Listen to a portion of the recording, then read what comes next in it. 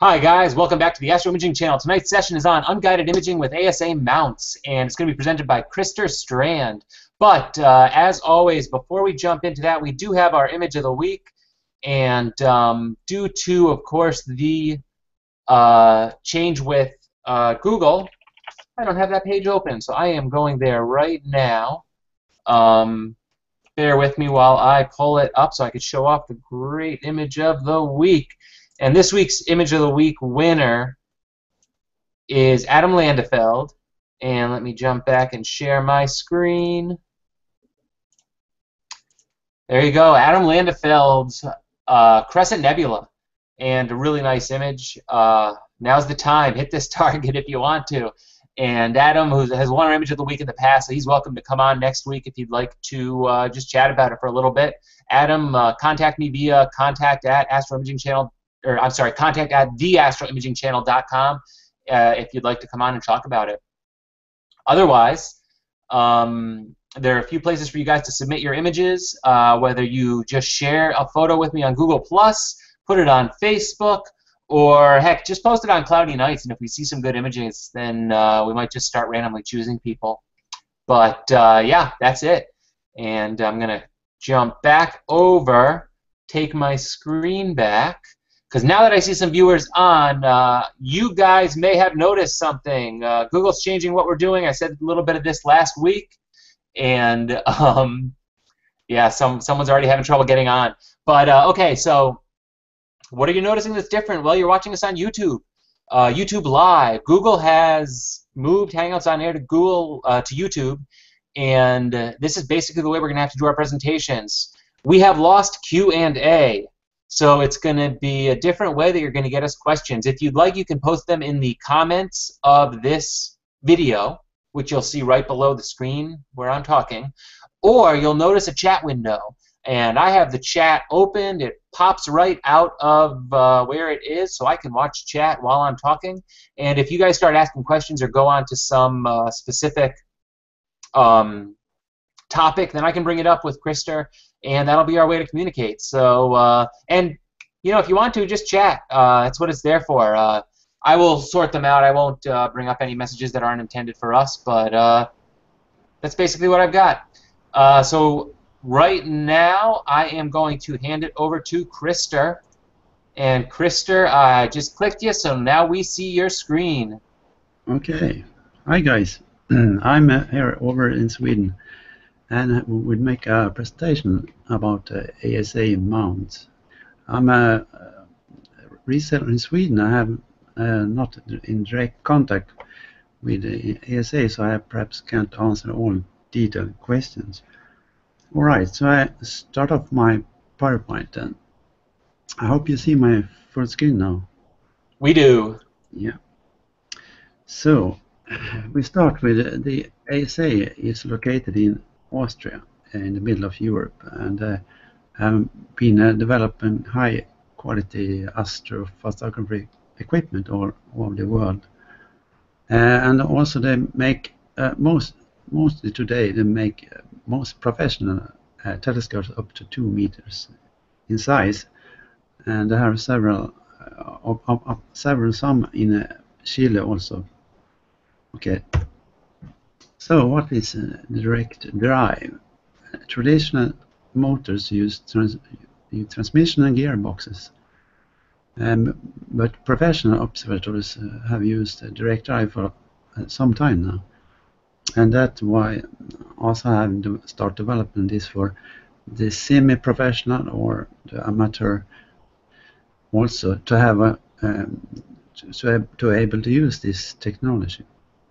So there's no transmission and no backlash. So therefore there's no periodic error and no errors in the gear shifts. So the benefits are the fast acceleration. If they want to track satellites, it can be doing that very fast with this kind of technology. And it's very stable and stiff, very precise when they're sleeping to a target. They have quite long life expectancy as there are no moving parts just for the motors. And they're actually quite quiet. I will show a video later about that.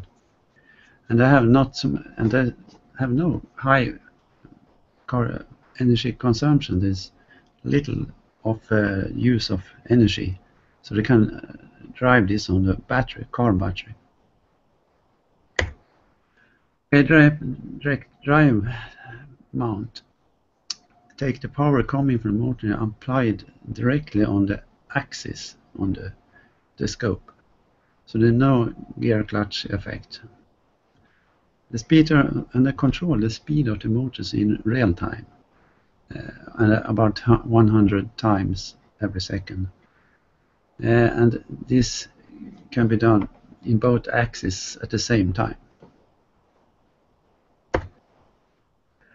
And except for the motors, that you need to have some good encoders too, and they have some high resolution encoders. Both axes have them, and they have, as I said before, about 100 times per second. So that way the is and should position of the position of the scope can be corrected in real time, because the internal direct drive they can make this at very high speed. It is called range-show encoders. I'm not sure what the range-show is coming from, but the precision for the basic encoders are 0.02 arc second resolution, so it's a very high resolution on the encoders. And if there are power loss during observation or restart, when they have absolute encoders, they know where the position is, so they can take off and continue tracking. And from this year, 2016, ASA will deliver only absolute encoders. Before that, they had the simplest mount had some also they have high resolution encoder, but they was not absolute, so they have to make a calibration procedure at the startup to find the position for the encoder. But from now on, they have only absolute encoders. So a pointing area to make the direct drive with high resolution encoders to work. For unguided exposure, we need to wait for correct for position errors in real time. But there are no idle telescope in them today, and several errors can happen during sleeving and tracking. The main errors are polar alignment error, collimation error when the optical axis is not parallel to the mechanical axis, mount error, and tube flexure, and several gear errors, mount flexures. That's error they have to be corrected for. So how do they do that? They have to the software can compensate for all these errors if they have, as long as they are reproducible, such as every time the telescope points at a position, it returns to the same position. Because if the telescope is not rigid and stable, then the pointing errors correction will not work as good as so there need to be some stiffness in the telescope.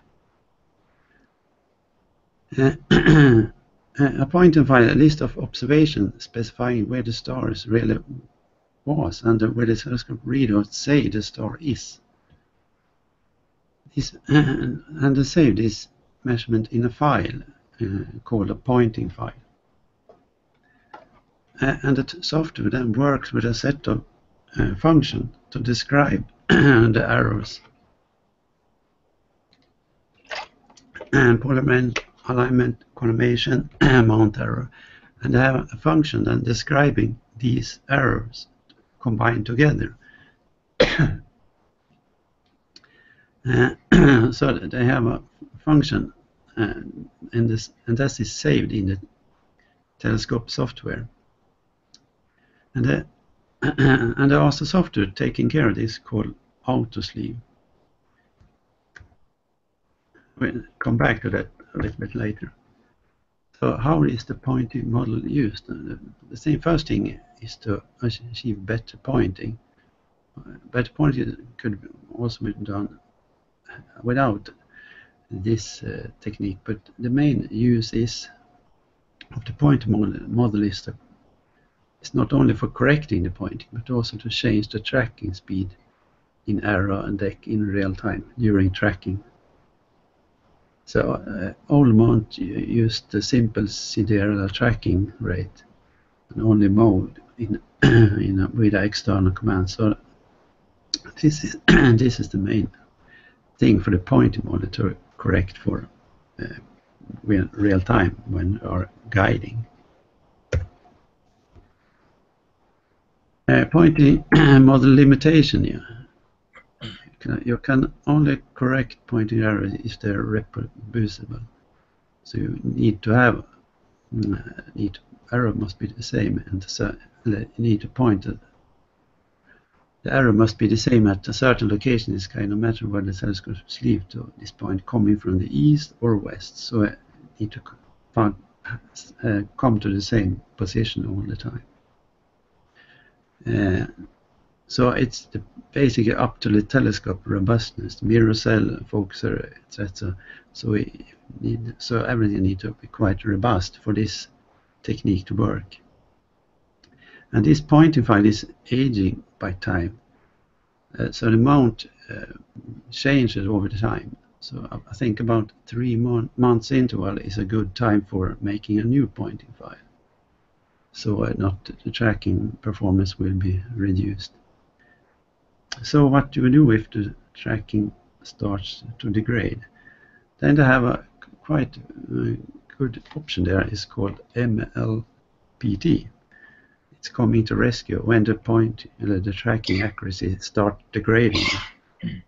And then they make a local real-time pointing file. I'll show this a bit later. Some errors in the setup then, and the scope and the mount there are two types, the hysteresis and time flex. Hysteresis is a phenomena.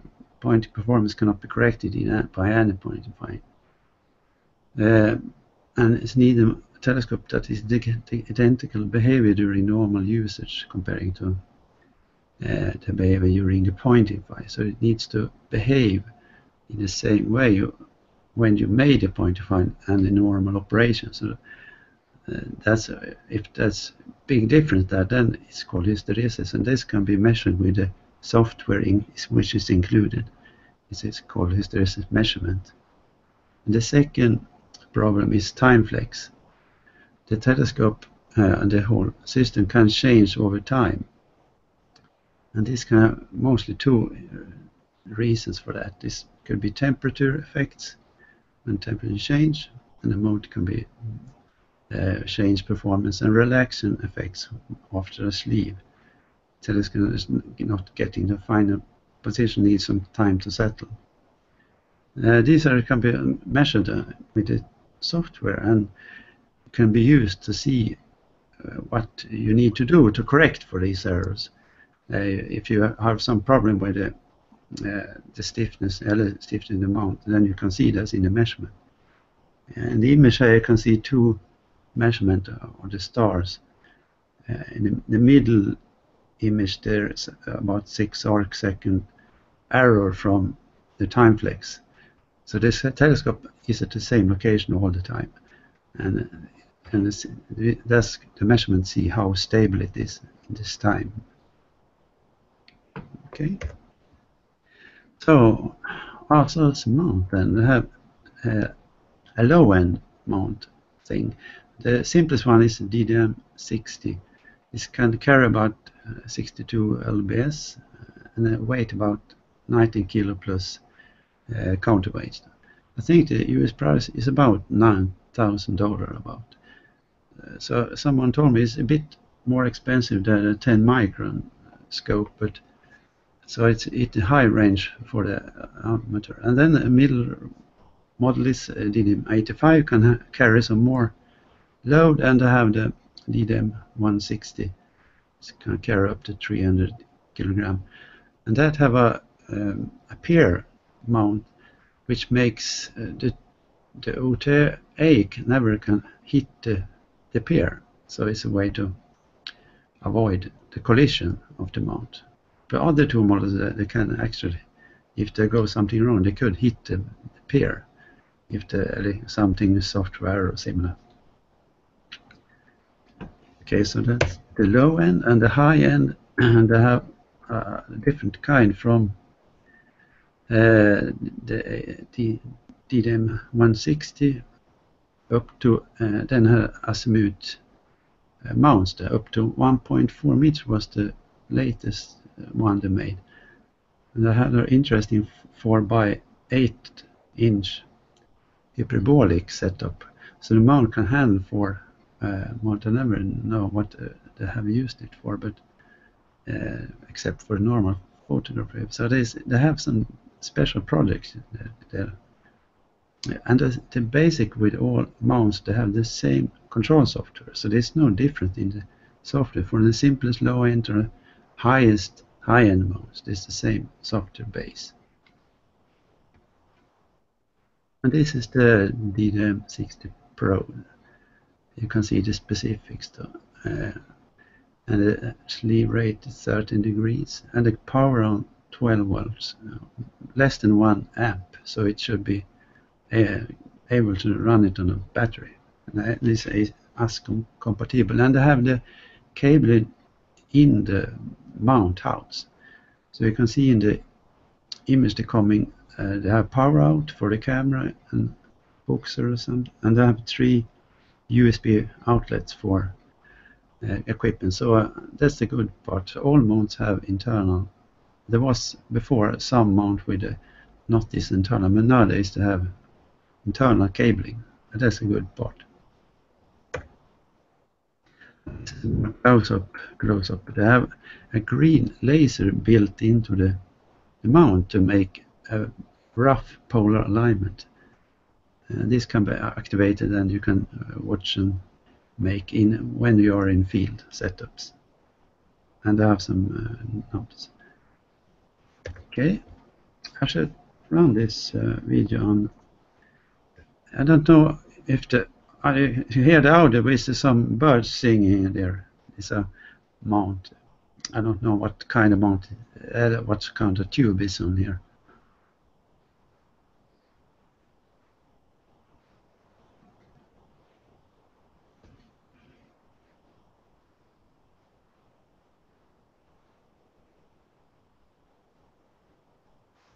Okay, so it's actually, you can hardly hear the mount sleeving, so that was a nice feature, but of course not a big deal.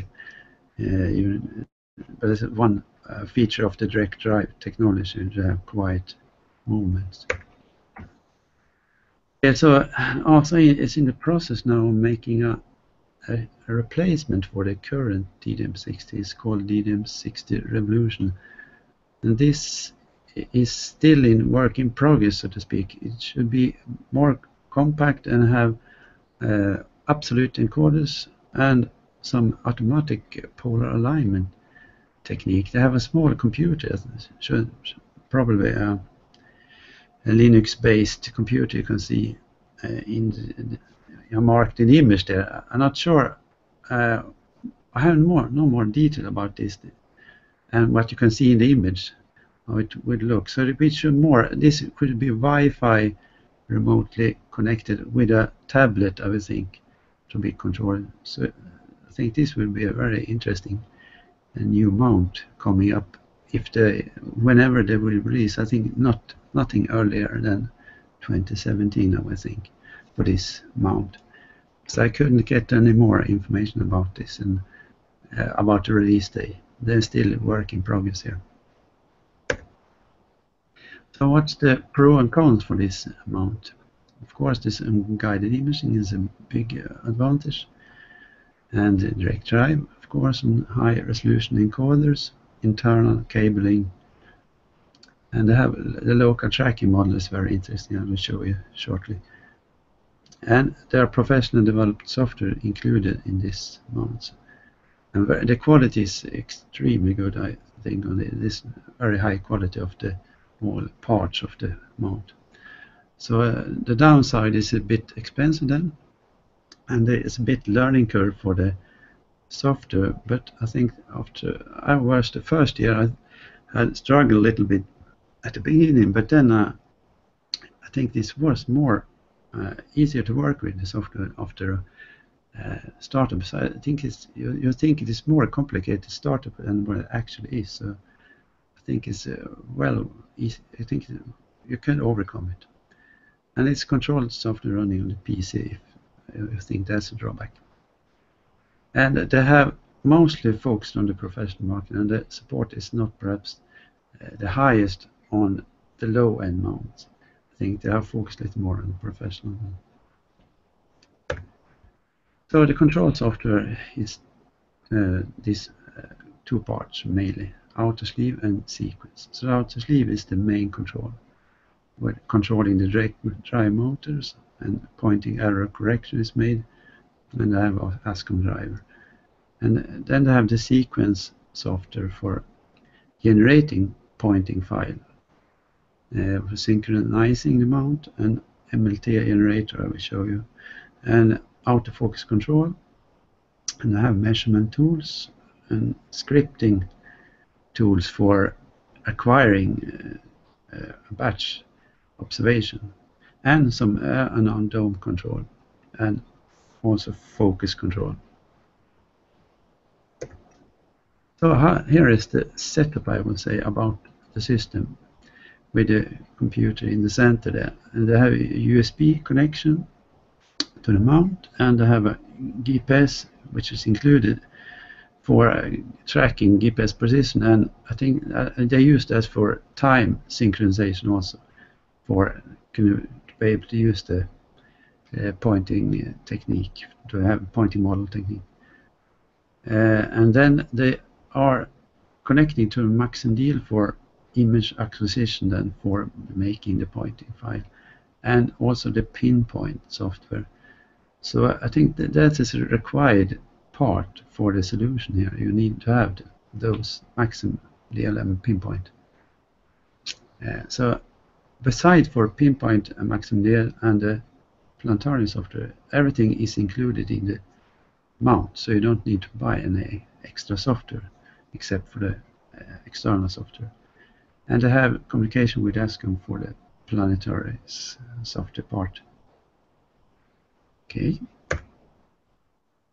It's a minimum requirement for a setup is good balance of the system, and polar alignment less than 15 arc minutes if you have a portable setup, and about less than 5 arc seconds for a fixed setup.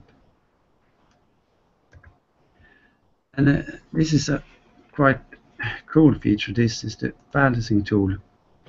So move the sound here. They have a software included to balance the software. They use the direct drive motor current to see how the balances is working. So they tilt the OTA in different directions. In this case, it's a declination balancing. So you see two bars here when they're moving north and south, and then see how much current then, and then you can very fine tune the balance of the mount using this graphic display, and the same for the arrow axis. So this I think is very cool part for the balancing. So it's not at all hard. You balance in 5 minutes, then you have the balance set. So the pointing file is then made with the sequence software. This also is quite simple also. You select how many stars you want covered in the sky. I think normally 10 to 50 stars if you have a permanent setup you can use. So when you have I'll come to later, when you are in the field and you field server, then you actually don't need a pointing file at all, but this is the way to make it. So you select number of star and then press the start button, and then the mount starts sleeving around the sky at those positions you see in the black circle here there are some dots, and every dot is a selected star. And the software moves to every star and take an image, then make a plate solve and save the error, so they know how much error this is at every position there. And that's saved in a file. It's called a pointing file. And this file is sent over to the other software, AutoSleeve, who load up the error fields, so to call, and calculate a pointing file, making a file for it. Every time you start, it load up that so-called error correction file, if you call it. It's called pointing file. And that file is used in real-time correction for the tracking. So we have two different setups, a portable and a fixed setup. And when you start, when you need to do a polar alignment, then you use the green laser light, and you make a rough estimate of the polar star. And then you use the sequence to make a polar alignment option. And you see in the green circles you have 3 stars at the same declination. And the software have selected them, and it sleeves and take 3 images, and that file is then sent over to AutoSleeve, who have a polar alignment software, who run and see how much the error is, and then you get the instruction how much you should move the mounts position to get. You focus on a star in the south, and the software tell you when you have focused the star, then it tells how much you should move the star. You can do it. It's very simple, and that's an iterative process. So you can get down to 15 and 5 arc minutes resolution, depending on what you need. So when you've done this, sometimes it's not a very long process, perhaps 10-15 minutes, then you have made this polar alignment with the software. It's a portable setup installation. You make a polar alignment with PR less than 15 minutes, and optionally you can make a pointing file. It's not needed really. That you can do to improve accuracy, but actually then you should really do the exposure with the so-called MLPT. I will show you shortly. And the startup at the night session would be you start up the motors and you make a sync on a star just to improve the accuracy a bit. Normally it's very good pointing errors, but I used to make that so I want the star dead center when I sleeve to a point star, and that's actually very exact. And after that you are ready for unguided exposure using MLPT. I will show you soon. The fixed setup, then you have make a polar alignment of less than 5 arc minutes, and make a larger pointing file, 10 to 50 stars. After that you're ready to go, and this you make about, as I told you before, it's about 3 months. In my case I used my pointing file for 6 months, and it works okay, so I didn't need to change it. But they told me that the ASA guys told me 3 months period is a good time to make an update of the pointing file, because of the changes in the setup, always changes over time. The fixed setup, startup, a night start motor, and optionally you can make a sync, and then you're ready. So there's very small steps to get going when you're making a night session. So how to improve the tracking with MLPT? I think the M stands for multi and L stands for local pointing tracking. I think that's short for that. It's kind of local pointing file that tracks the scope's movement. So I will show you next slide. Yeah, so this is the way the MLT works. The software sequence then start at position 1 in this case and take an image. In this case you want to take an image of the one M51, and you go to the sleeve to M51 first, and then you start an MLT process, and then sequence automatically move.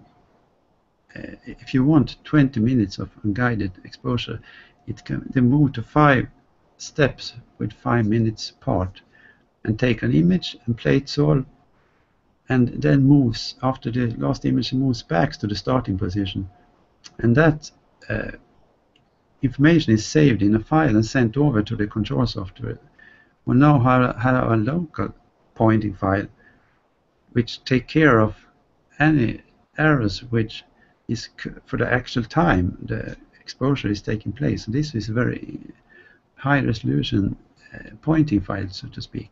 So if your big normal pointing file is degrading or is not so good, this MLTP can take care of this and cover for the errors you have. And you can see in this slide, you can see the error graph. In this case, you have arrow and deck arrows about 10 arc second. So in this case, you can see sort of if the blue lines have been parallel with the horizontal line, then you have a perfect idle telescope. In this case, you have a small error, but it's very small. So this is a way for you to see that your scope is not optimal, but this pointing MLTP pointing local file take care of this residual error, to speak, and it's sent over to the outer sleeve software and activated. So this local pointing file is overriding the big pointing file in the time of the exposure. So after, if you have 20 minutes exposure, after the exposure is finished, then it stops working. So you have a good pointing file in that time being. The sequence software also have a sequence batch processing where you can add objects, and you have a dome control, and here you can make a sequence, like a sequence of what object you want, what filter you want, and it have automatic focus and also MLTP. So when it changes object in the night, it automatically make MLTP, so you don't need to be sitting at your computer. So this is the way it can make automatic MLTPs and by a sequence list. Currently today, this is not supported. MLTP is not supported by other software, what I have found out. So I hope they can make support for this, so other third-party vendors can use this MLTP feature. So today, if you want MLTP for every exposure, then you need to use this sequence software. So that would be a little bit drawback. So here's a real test of the MLTP. I'm now in Sweden have two mounts, a DDM60 and a DDM85. And this was imaged with a DDM85 with a ASA 10-inch, and with 20 minutes unguided exposure, and you have a zoom here to the right with 600%. You can see it is pretty good result with the MLTP. This was made with a DDM85 with a 12-inch, and this is without MLTP. This is a pointing file with 10 stars. I think this was about 4 or 5 months old pointing file, and still made pretty good follow for 20 minutes, even a small pointing file. This was a stationary observatory, so I think this is real good performance. It's another image of the same setup.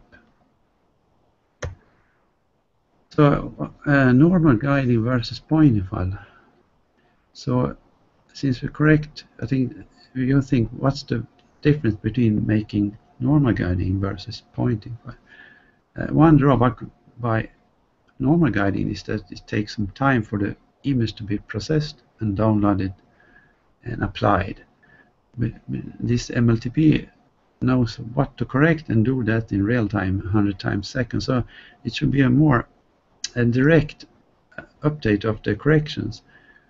That's what I think, but I have not tested this. I have not heard one have made some tests to see what's the difference between normal guiding and pointing file.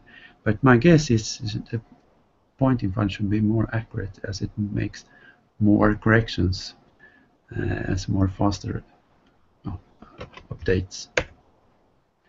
So ASA telescope system, they have astrographs from 8 inch up to 20 inch. It's about price from about $6,000 up to $26,000. And I had a high end, and I have no price for that because I think it's not for amateur range, I would say. So my conclusion is that the direct drive technology works, and the direct drive is probably the future of mount technology. And unguided imaging, I think, also is the future for mount technology. I think the automated setup for mount has improved with time, so it's more easier by the day to make polar alignment and makes quick setup and starting up. As I saw before, ASA is dedicated to the professional market, and I think they have made they have some mounts for low end is the way for us to amateur to follow the latest technology. I think ASA is one of the first company with direct drive what I know have developed. Okay, so that was basically my presentation. I had some, if there's time, I can show you some in progress how the actual software works, but I also have run 30 minutes. I think I can take some questions and see if there are some have some feedback from you. Yep. So one of the first questions, and I think we got the answer, but maybe for everyone out there, the software comes with it, MLPT, Auto Slew, but you would still need either MaxMDL or the Sky, right? So that's a separate package you have to buy. Yeah, as you see in this image, you need to actually buy MaxMDL and PinPy. I'm not sure. I don't think they have support for other other than MaxMDL, but I have not heard anyone run other than that. And then you need also a pinpoint. Right, pinpoint. Yeah. I think if you have MaxMDL, you have the light version of pinpoint included. I think that perhaps will be enough. But then the planetary software can be any one. That's not connected to this ASCOM standard, so that should be no problem. Okay. First of all, I'll comment. Their factory looks amazing, doesn't it? You showed it in their first picture, and it looks, I don't know, it looks like a factory that an astronomer designed. Yeah, they have a lot of high tech. As I said, the quality of the mount, I will show you. I think their factory looks like it's equatorially mounted. Yeah. You see, the quality is exceptionally good on the mounts. There's like every detail on the top is high quality, so they have left out nothing. Yep. So that's a mark of this. I think there's close to Switzerland where they're making watches. I think there's a tradition there in this area to making high quality equipment. One of the things that you commented on, and I know it was one of the important things with this particular mount is balance. And they have the software routine that shows you when you're in balance. I seem to remember people really drilling home that issue that balance is really important. I even remember someone saying that they were taking their $8,000 mount or their $9,000 mount and their $6,000 tube and taping silver dollars to like the front of it to balance it. Is that really that important? A couple of grams could...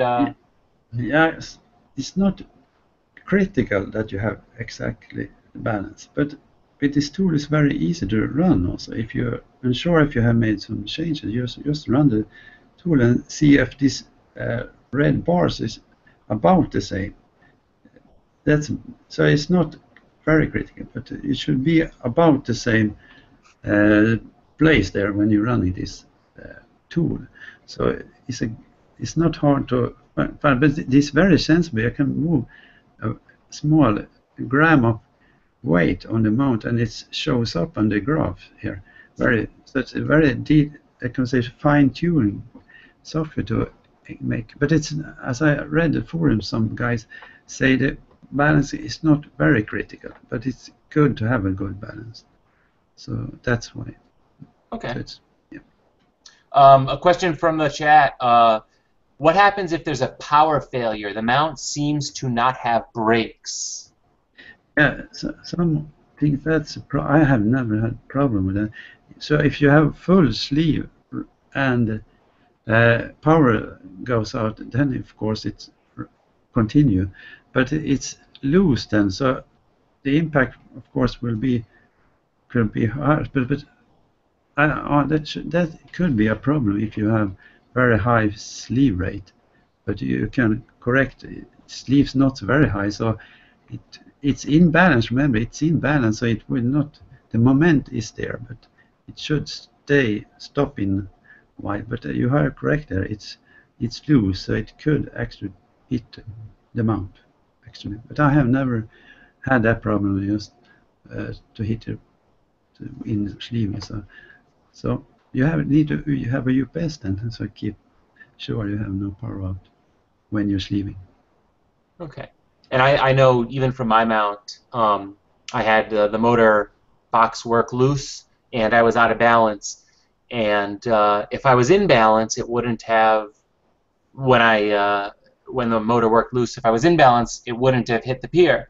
But because I was out of balance, it did hit the pier. So that's one of those things where if you keep it in balance and you lose power, even if the clutches are open or it's completely loose, it's not going to move.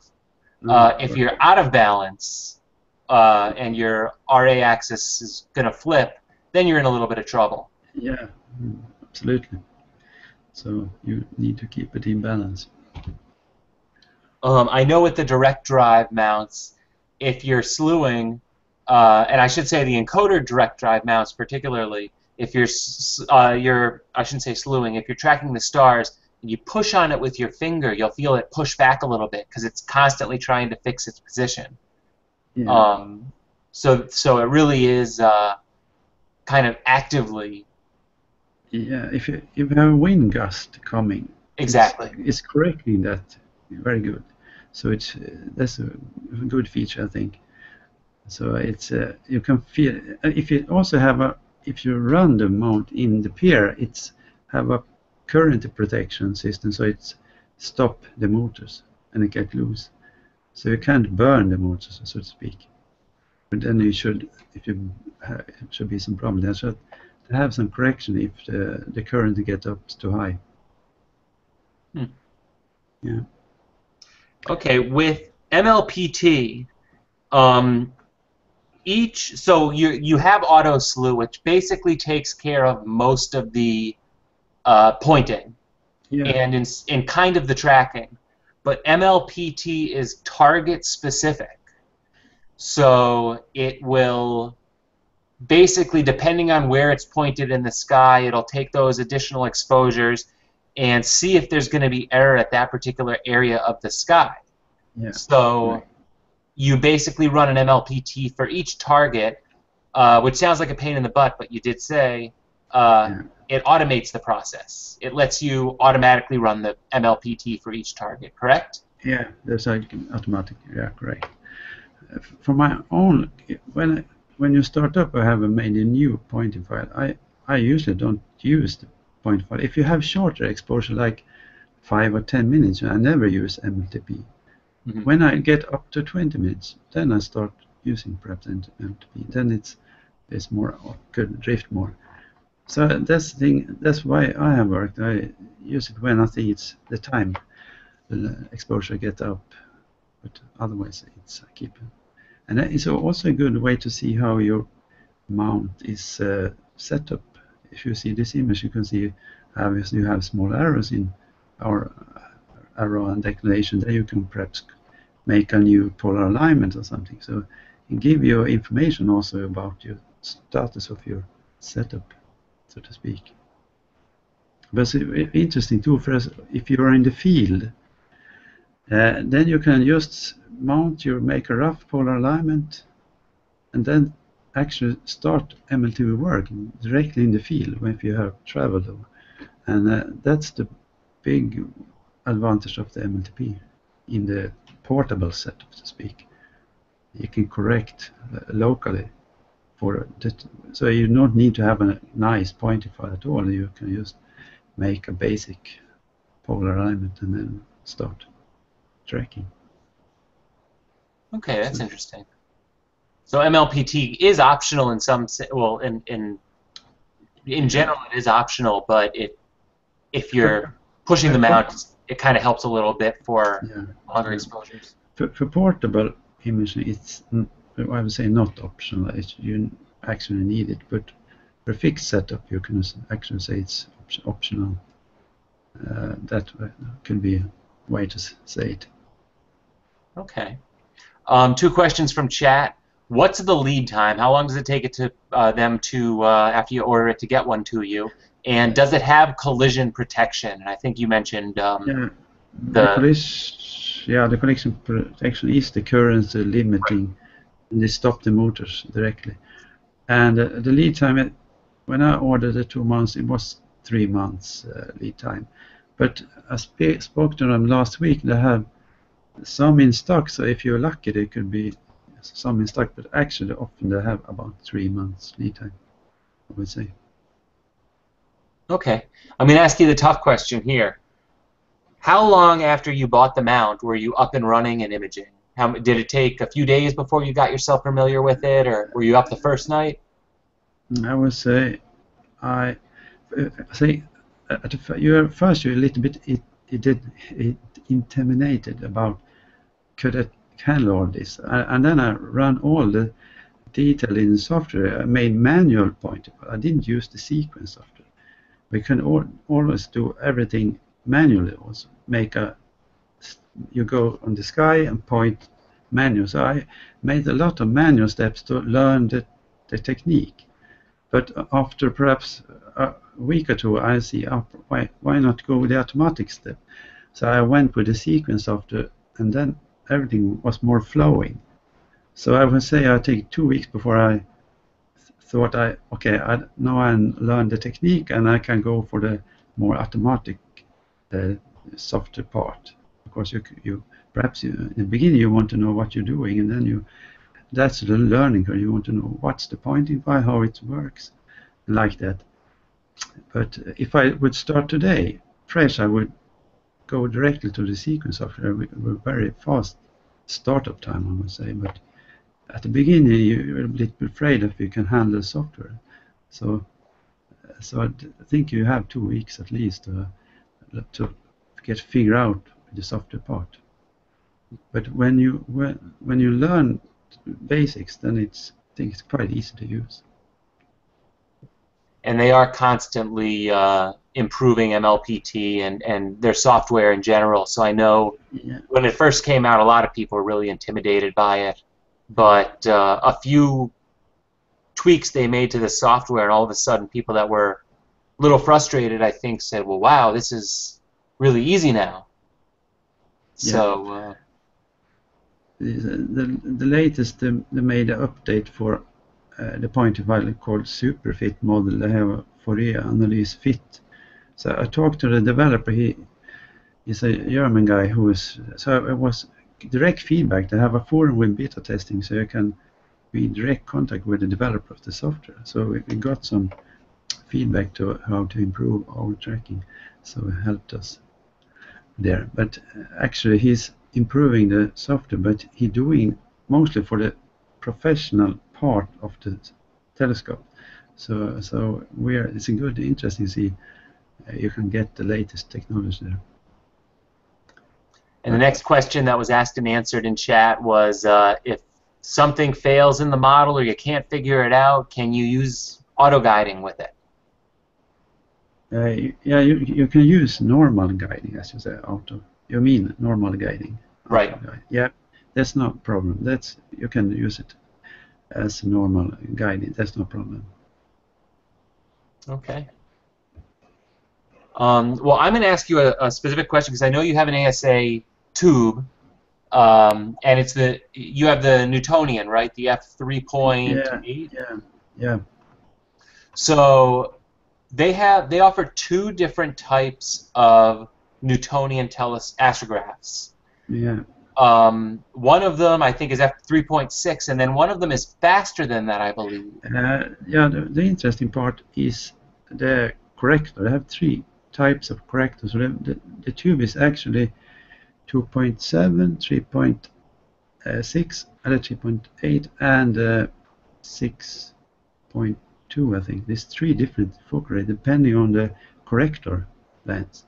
So they have a reducer and a Barlow and I use a windy corrector, they call it. This is basic corrector.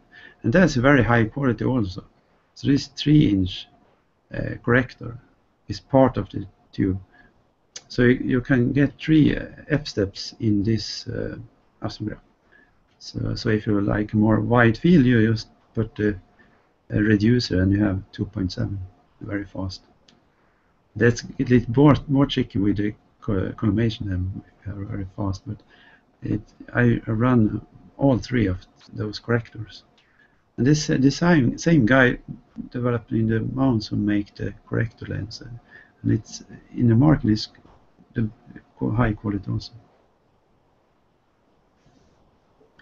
And they have their own focuser, is very high resolution steps, so also that's a good feature. Is your mirror parabolic? Now, no, yes, it should be parabolic. They have a hyperbolic mirror. Right. There's one model with hyperbolic also. This parabolic. Yeah, right. Okay. Yeah, I was reading a little bit about them, and I think as I understood it, the hyperbolic mirrors are easier to correct and make faster, but they're a lot more difficult to produce, so they're a lot more expensive. And the parabolics, you can use like a wind corrector and get them down to f 2.8 or so. Yeah, correct. That's right. Yeah, they are really nice tubes. Yeah, this is carbon fiber, and every part is high quality also there. So it's excellent tube. The only part I had was the secondary mirror. They don't make the mirror, so it was actually not perfectly flat. So I got some astigmatism that replaces very quickly. There's a good service there. If there's some problem with the equipment, they replace it fast. Very cool. Hamza's asking, getting down to f 2.6, how often do you have to collimate? Actually, I think I do it two times. I made it last season because I changed between 3.6 and the 2.7. But actually, it's a bit hard sometimes. In the corners, you can get some elongation of the stars. You can. But at the first, I had problem. There was a little problem with the secondary mirror. So I thought I had. I had some collimation problem, but actually astigmatism. I couldn't distinguish between the two. But after I changed the mirror, then I could easily better collimate. But as you say, it's not easy to collimate the 2.7 setup. But you can get some star in the corner if you're not perfect collimated in the corner. But actually, so it's more tricky. I think with anytime you're trying to go that fast, just having a solid build quality in the tube is the most important thing. I've heard a few people using the wind corrector on the Astrotech Newts, and I don't think it's built well enough that you can do it, but they really do a good job building these. And of course, if you're trying to get it to f 2.6, you're going to have to spend some time collimating. Yeah, absolutely. So that's the drawback by you so fast. Eric is asking, can you use an AO, so an adaptive optics? And I'm not sure if he's asking that based off the back focal distance or just whether the AO will interact properly with the program. I guess it's going to act similar to auto guiding, right? I don't know if you can answer that. No, I'm not sure. I have not heard of someone using it with adaptive optics, so I can't answer that really. Okay. You're kind of going against the whole unguided Yeah. precept in that sense, but at the same time, a And, lot of the newts are wider field, whereas AO would be probably for higher resolution. yeah. And also focusing gets more demanding when you have a fast 2.7. You need to be very accurate at focus. Yep. Well, this is probably the perfect setup to use focus lock on. I don't know if you've seen in our previous. Yeah, yes, I've seen the focus. I think it was some problem with the back focus. I was actually thinking about using that to have a real-time update of the focus. That is really perhaps needed if you have very short focal length. But I think it was not very suited for this tube. I don't think so. Maybe. Yeah, he was demonstrating it with the on-axis guider. Yeah. But I guess you're not guiding, so you're not going to No, have a separate guide camera on there. no, perhaps, but I Yeah. will perhaps look into that more. It's interesting So technique. you'd almost be using an off-axis guider just for focus. Yeah, But if you're imaging at f2.8, well, I guess it depends on the temperature temperature stability of the tube, which is probably pretty good. How have this you found carbon. the temperature? Yeah, go I ahead. think that is good, pretty good. This carbon fiber in the tube, so I think it should not. I have not seen any drift problem with the tube in that respect. Very cool. They built some nice stuff. Yeah. Um, So I can. This was an image from this 800 millimeters, 5 minutes with a Canon 5D cooled camera on M1, very cool image. This was not processed special, just quick first light image from the ASA guys in Greece, in Europe. It was not in the best place also. And I have this video about the tracking. I can show you shortly about how the software works. Start up, setting up what guide catalog and what kind of dome they have, and then they start. This is a 6-meter focal length scope, so in this case they use 100, I think 90 stars in the pointing fight. So here they start the run. See, so they have selected stars. Okay, so now they start and go off. So now the software automatically sleeves to every star, take an image, and you can see maximum deal left, and it plate solves and save every correction. You see the to the right yellow spot. Now the fast forwarding, of course, is very fast.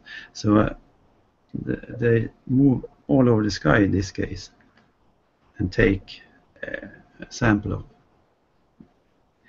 Let's see, move forward.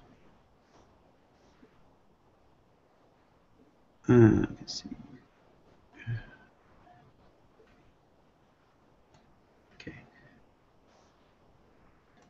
Okay, I can move this up. So they have pointing after they made the pointer file. They make us a sleeve to a star to see how it goes. You see, they use the Sky X, and you see they have the same software as the small end. This is the 800 millimeter scope, and you can see how good accuracy they have in pointing here.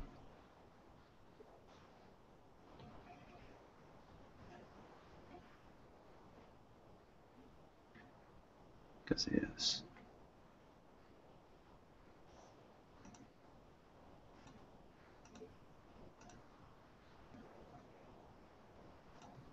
I can see the hit the star in the middle. This was a 6-meter focal length scope, and the star in the dead center. after the major pointing. So that's a very high accuracy for a pointing beam. So they always use unguided with these mounts. Yeah. Did you say 6 meter focal length? Yeah, this is 800 ASA 800. So it's 6.5 meters focal length on this scope. Huh. And they hit the star and dead center when they sleep. After the major point, they had a 109. They have more stars when they have bigger focal lengths. This perhaps need more stars to get better pointing accuracy. If you have a not so long focal length, you don't need more than 10 to 50 stars. So this is a bit impressive to with such long focal length have a good pointing and tracking also.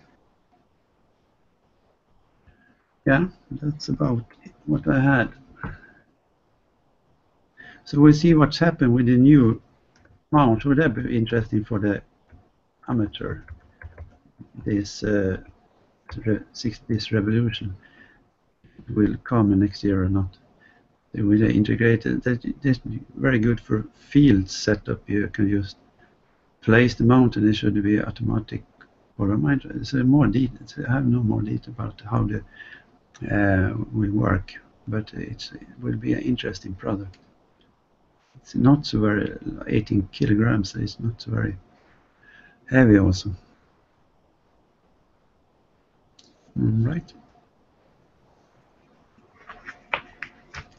Okay, any more questions? Otherwise, I'm finished with the presentation. I don't think there's any other questions for you. I see some questions popping around chat. Basically, the support. How have you found the support from ASA? Go ahead. Yeah, it's a bit lacking, I would say. As I think they have a forum, and the guys on the forum often help each other. But if you have actual problem with them, some warranty problem or something, they're very quick to respond. And the software guy who made the software, he have a TeamViewer session to my computer and updated the software. So you can sometimes get very fast and responsive support, but generally they're a bit slow on the amateur side of the support, as I right, because I think the main focus is a bit for the professional side. So that's the drawback. So it's not the very best supported, perhaps. But I also heard some rumors about 10 micron have not also perhaps the best support also, so it could be different between vendors, but that could be very good improvement in the support, I think. But a good forum, which is a good start for people to help out, I think. Okay, and one question now: do you know what the DDM60 REV will cost? And I think you said you didn't, but no, I hope it will be around the same price as the current, perhaps around 9,000. That would be my guess, because if they make a scope, should not be perhaps higher than that, I hope. Because you see, the DDM60 in the image don't actually have absolute encoders, but it's not so very important to have absolute encoders.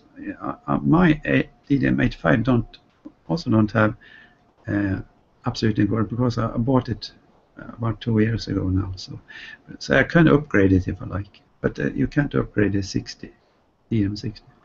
But the actual drawback, if you don't have absolute encoder, that you need to press a button called home find. So the scope moves, and they have some sensor in the encoders, so that it moves over the sensor, and in that case they know where it is in the sky. So it's only a feature, so to speak, to have absolute encoders.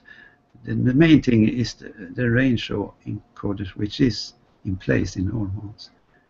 So from this year they have only absolute. So then you need to start the mount and you start tracking actually, and then it's ready set. So it's very quick startup time. Very cool.